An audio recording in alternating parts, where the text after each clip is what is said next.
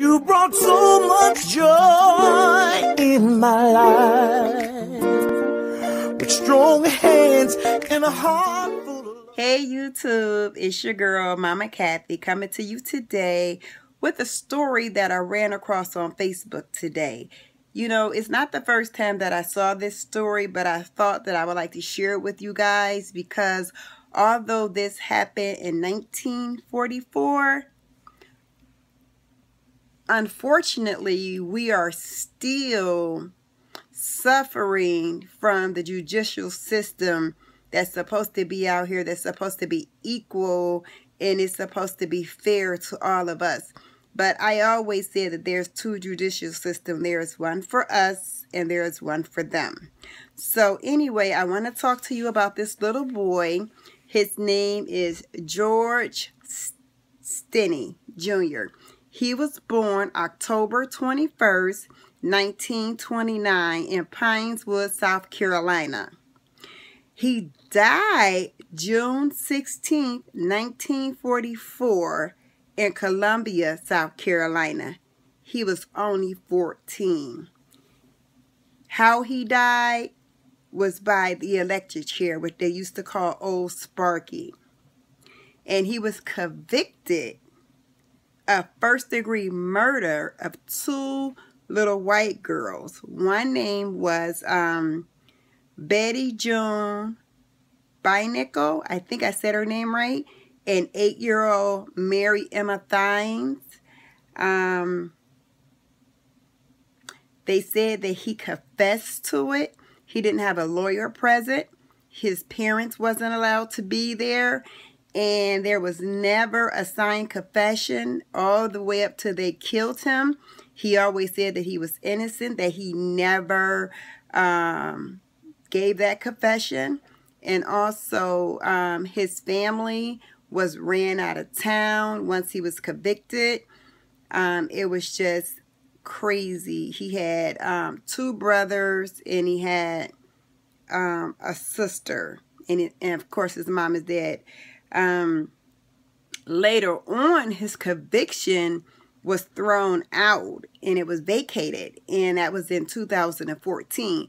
But the reason I want to share this story with you guys is because the judicial system back in 1944 is basically no different than what it is right now in 2017.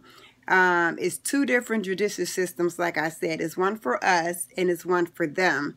And unfortunately, black people are considered guilty until proven innocent.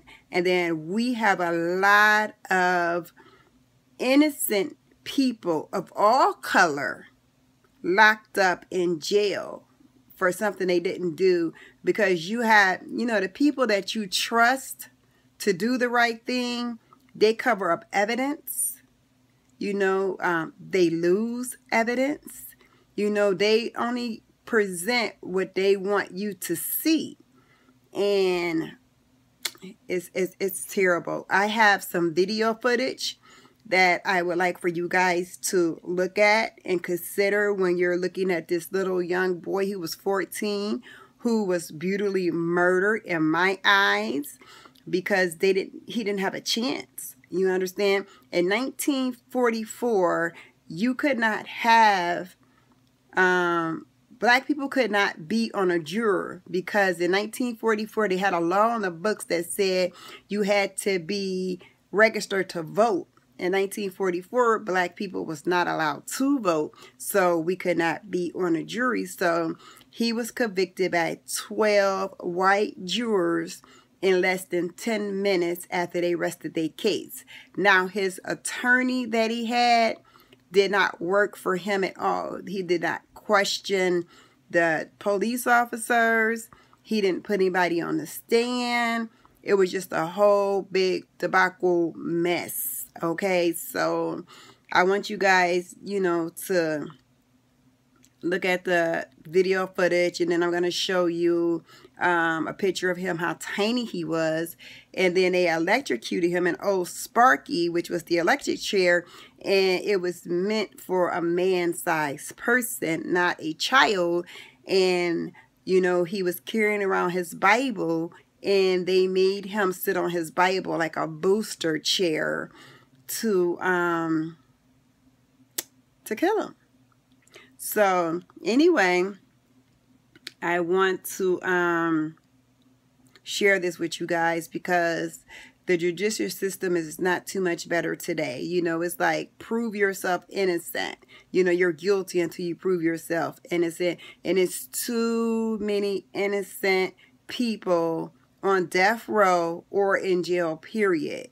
You understand? And unfortunately, if we're not lawyers, judges, prosecutors, then we really don't know how the judicial system is supposed to work, but it do not work in our favor because they do so many underhanded things, you know, behind doors, you know, like they settle out what your case is going to be before you even come to trial sometimes. So anyway, like I said, I ran across this story again today, and I wanted to share it with you guys. He was exonerated in 2014. So I'm just going to read just a little bit of what it says here. It says, this is a little bit of the case background. I already said some, but I'm just going to read this to you guys.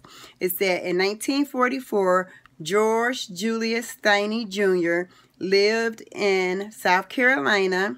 The 14-year-old African-American boy lived with his father, George Stinney Sr., mother Annie, brother Charles, age 12, and John, age 17, and sister Kathleen, age 10, and Annie, age 7.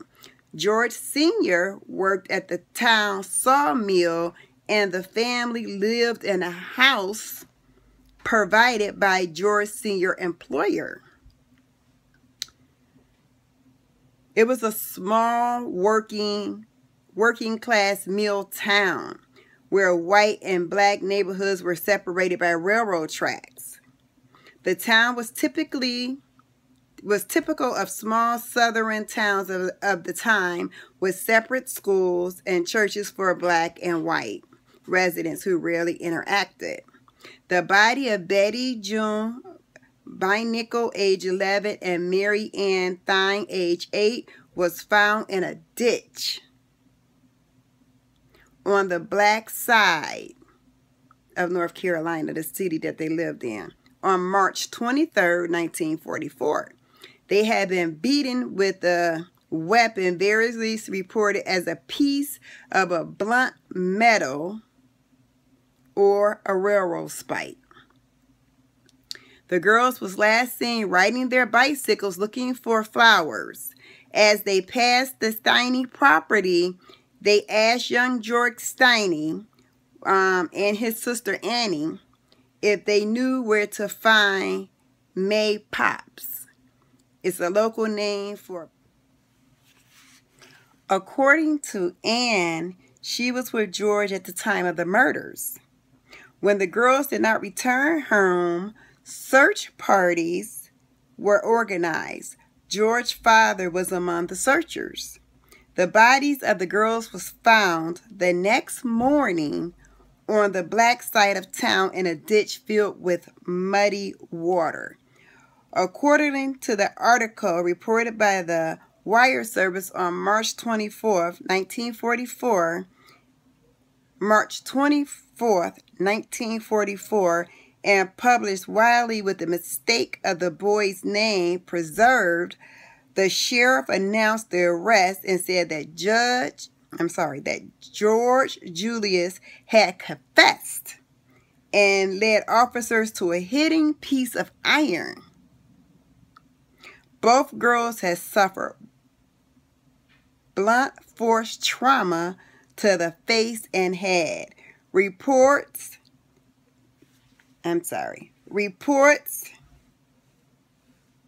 different as to what kind of weapon had been used. According to reports by the medical examiners, those wounds had been inflicted by a blunt instrument with a round head about the size of a hammer. Both girls' skulls were punctured. The girls had not been sexually assaulted, and their hymens were intact. The medical the medical examiner reported the genitalia of the older girls and said that it was slightly bruised. All right, so I gave you the background on the story. Now I want to let you listen to a video clip that caught my attention today. It just really reiterates, you know, what's going on. And he's talking about how terrorists and terror. Well, you know, we have terrorists and terror in our own United States by our own people. And it makes no sense. You understand? So that's the only reason why I wanted to bring you the story today, you know, to talk about, you know, the justice system back then and the justice system now. And it seems like we still can't win, you know. It seems like we have so many, so many young black men locked up in somebody's penitentiary. You understand? I'm not saying that some don't deserve to be there, but it seems like a lot of our young black men are in prison. So, and they building more and more prisons, you know, and you know, a lot of these prisons is state-owned, and they make a lot of money by having, you know, these people locked up in jail, you know, regardless of the color. You understand? They make a lot of money. So it's their mission is to get as many people locked up as they can. So anyway, I want you guys to listen to this video. And then at the end, I'll show you, you know, a picture of the young fellow. You know, you know, it's kind of sad. You know, even though he was exonerated in 2014, he got a full pardon and everything. But that baby died a horrible, miserable death. And to me, he was murdered. All right. So comment down below and tell me what you guys think. If I'm right, if I'm wrong, if I'm indifferent. I mean, whatever your comments is, just please comment down below and let me know what you guys think, you know, of the story itself, you know, and about our justice system today. I just want to know, you know, your opinion, because everybody is entitled to their opinion. So please don't attack me for mine. But if you do, oh, well, I'm a big girl with thick skin. I could take it. All right. I'll talk to you guys later. It's Mama Kathy. If you enjoy this channel, make sure you like, comment, subscribe. And if you think the video is worth it, share it to someone. You know what I'm saying? And maybe, you know, they might find something interesting out about whatever I'm talking about on whatever given day. But anyway, just wanted to bring this to you guys today because I just happened to run across it today. All right. I'll talk to you guys later. And I love you all out there, my YouTube family. Bye. This is the story of George Stinney. He was just 14 years old when he was taken by the authorities and charged with a crime. They said that he had killed 11-year-old Betty June Binnicker and 8-year-old Mary Emma Thames. This was back in the year 1944. Now, it turns out he did not do any of those things, and just yesterday, he was exonerated. Finally, the state of South Carolina said he didn't do it. We should not have convicted him. But they didn't just convict him. They executed him. Now, I'm going to tell you, unfortunately, about how that happened, because it's important that you know what happened in this country and the remnants of that culture and that history. So first, let's show you George. You got to understand the context here. He was just 90 pounds. He was 5'2". He was 14 years old. They claim that he killed those girls and threw them in a ditch, and that he had the capability of doing this. Now, did they have any evidence on him? Well, they had 3 cops who said he did it and said that he confessed to it. Did they have any witnesses? No. Did they have any physical evidence? No. Did the cops write down the confession at the time? No. Were there any blacks on the jury in South Carolina back in 1944? No. They had a law at the time that said you had to be a voter to be on a jury.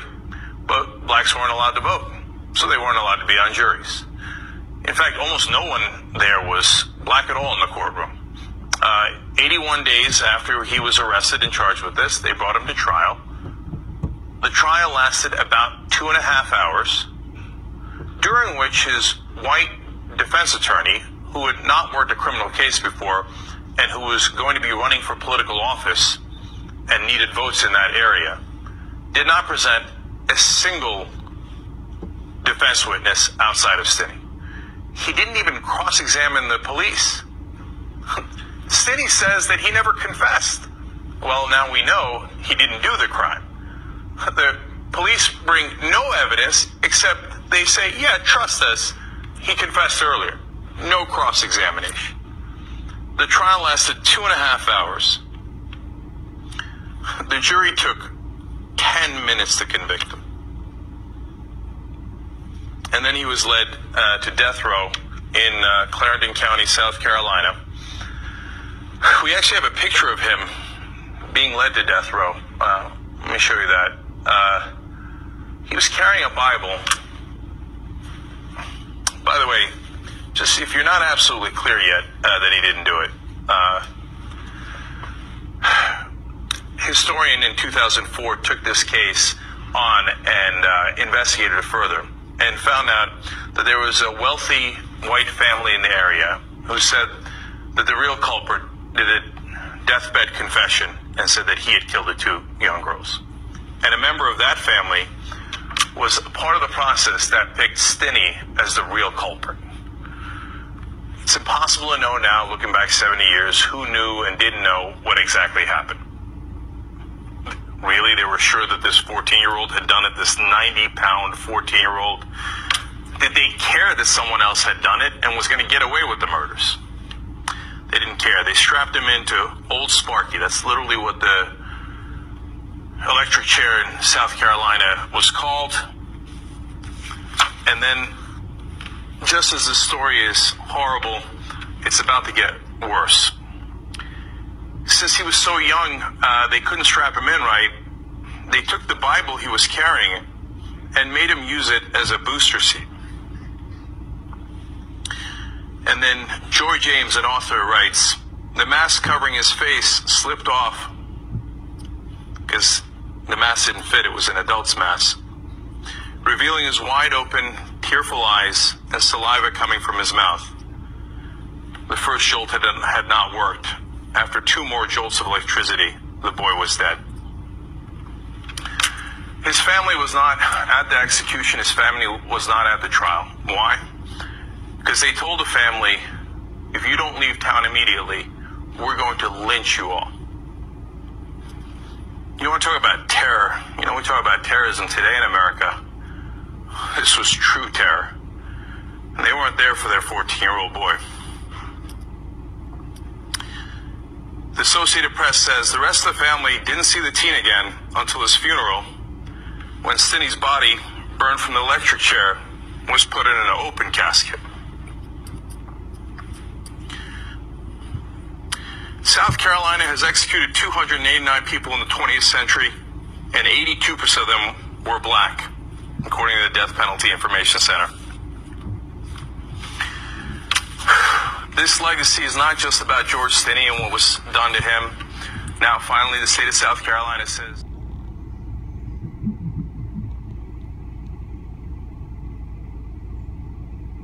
this day, do you know that there were 7 death penalty exonerations? Not in 1944, today, in the year 2014. 7 people who were set to be executed, and it turned out they didn't do it. Let me show you the pictures of those 7 folks. Yep, 6 out of the 7 just happened to be African American. History rains down on us through the generations. This is not over. In fact, for those guys who were on death row, it took on average 30 years to clear their names. 30 years they sat on death row when they were perfectly innocent. George Stinney was also perfectly innocent, but they needed a scapegoat. And in this country, especially in the South, when they needed a scapegoat, you You always knew where they were going to turn. Doesn't mean things haven't gotten better, but we're certainly not at the end of that process. And we've all got to learn from this and work together